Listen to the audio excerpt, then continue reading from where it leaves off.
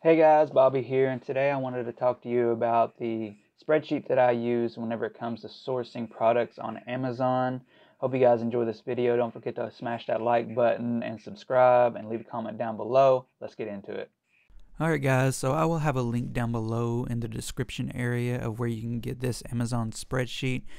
Basically what it's going to do is whenever you click on it, it will take you to this form on Google, Amazon spreadsheet, sign up and receive your Amazon spreadsheet.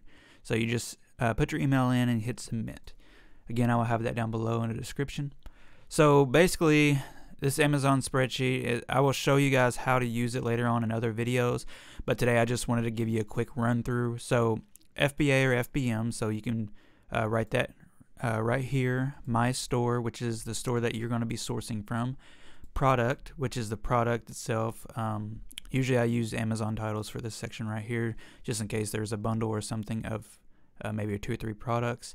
My cost, the competitor's price, which, you know, if the cost was $5, competitor's price is $14. Profit after FBA, so the profit that you would make after you sell the product. Before I forget, if you guys want to know how to make money on Amazon with no money, I will have a link down below to that video in the description. Let's get back into it. The ROI, which is the percentage of how much you put in. So let's say the product is $10 and it cost you $5, so that's a 50% ROI. My source, which is the source that you get it from, which would be the website here. Let's say you ordered this product from Target. Competitor's link, which will be the Amazon link that goes right here, so that I guess whenever you're looking at your spreadsheet of all the products and stuff, you can click on it and make sure that the price is still relevant for you to resell. Sales per month. So quick thing here is, let's say that there are 30 sales per month. There are 5 sellers, and right here you would put ATSPM, which I put amount to send per month, because this is for replenishable products.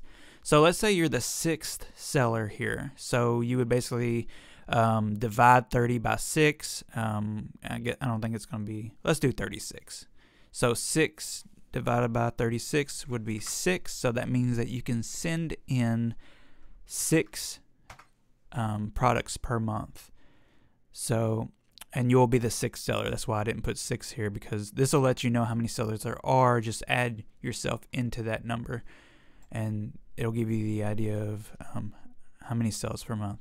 Can I sell it? So, whenever you go to Amazon, Amazon's what's it called? No, wrong one.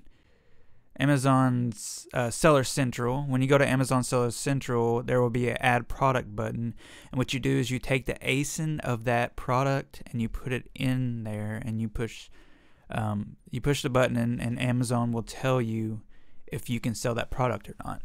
So the reason why it's a good idea to put products in that you won't be able to sell, is because later on down the road you might be able to sell it. So let's say you come up with a product and it's a good product and you can't sell it.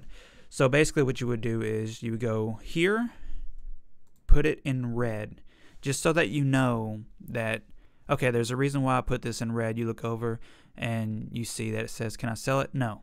So another thing that I do is whenever I find a good product, I put it in green, so that I know, stop is red, go is green. So that's kind of how I do that there. Alright, now let's go on. Reset. Date deal found. So the reason why I put the date deal found is because it kind of motivates me. It's like I'll look and be like, man, it's been 2 weeks since I've done some product research. It might have 11, 10 or something, 11, 10, 20, and I'll be like, oh man, I need to do some more research. And then whenever you do find one, like I would put 11, 29, 20 for today, because this is the day I'm recording it, and it might motivate me. I don't know if it'll motivate you, but it motivates me. It's like, oh yeah, I found one today. It's like, let's see if I can find another, and then another, and then maybe a week will go by, and it's like, yeah, I found 3 2 weeks ago. Let's see if I can find some more. So for me, it's a self motivator. So right here is the note. You might tell yourself, just send in a few, because whenever you do product research and you find a good product, even if it sells like 1,000 a month and there's only 2 sellers, you might want to just, send in a few. Like you can put send in 5, send it in, test it, they all 5 sell, then send in 10, then send 20, then 30, until you meet the number that you should be selling per month. I do that a lot before I sink in a lot of my money into Amazon, into a product to send into Amazon, because I want to make sure I make money and not lose money.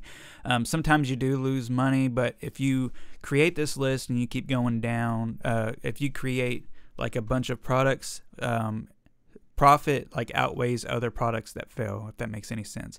Like if one product failed, the other 9 products will make up for it. So you shouldn't have to worry about any of that. Estimated shipping costs, that's if you did FBM, and you sold one and you find out how much the shipping costs for you to do FBM, then you would write that down for a reference. So guys, if you enjoy this video, don't forget to like, share, and subscribe. Again, the link to this form, this Amazon spreadsheet, will be down below in the description. I hope you guys enjoyed this video and have an awesome day. See ya.